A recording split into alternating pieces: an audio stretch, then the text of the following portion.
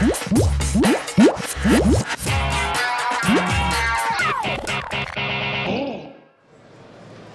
I'm Amy Lewis with SolidFire, and I'm here with Jeremiah. Jeremiah, can you introduce yourself? My name is Jeramiah Dooley. I'm one of the cloud architects at SolidFire. So, coolest thing you've seen, done, or heard here at OpenStack Summit? I would probably say all of the keynotes, particularly the day one. It's really fun to see OpenStack in practice. It's really fun to see, what the different industries, be it media, publishing, what they're doing with it.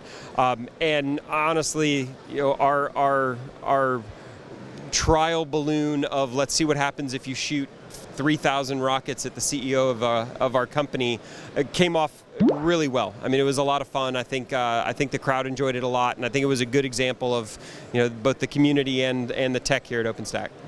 So do what's never been done, and Right. Yeah, and the keynotes, we see a lot of them. They tend to get kind of repetitive. OpenStack Summit's done a really good job of making them interactive, of trying to keep them light, of putting up people who are genuine, who are part of the community, who are actually using the tech, and giving the users and giving the people who are consuming OpenStack the ability to provide feedback directly to the CEO of one of the vendors who's supporting it, and to do it in kind of a fun way. That's not too bad at all.